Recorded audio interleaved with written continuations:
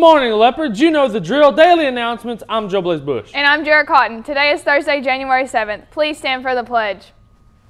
I pledge allegiance to the flag of the United States of America and to the republic for which it stands, one nation, under God, indivisible, with liberty and justice for all.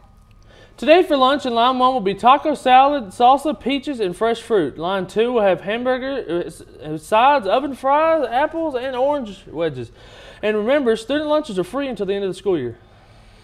Students who are members of a club, organizations, or spring sports team need to make a mark February 26 on their calendars. Group photos for the yearbook will be taking place that day. If you still want a yearbook but don't want to pay full price, go see Miss Albin for a discount. Track season is just around the corner, and the coaches are looking for 2 managers to join the team starting January 18th. If you're interested, please contact Coach Lindsay as soon as possible. The newly formed leopard bass fishing team will meet today during both lunches in Coach Allen's room in the junior high. Anyone interested in joining needs to attend this meeting. Due to the late start of the school year, the first semester will not end until January 15th, so you still have time if you're looking to change your schedule for the second semester. Schedule change forms must be turned in no later than January 8th. The Leopards and Lady Leopards will be back in action this Friday. The Lady Leopards and Lady Cubs will travel to Fountain Lake while the Leopards and Cubs stay here at home.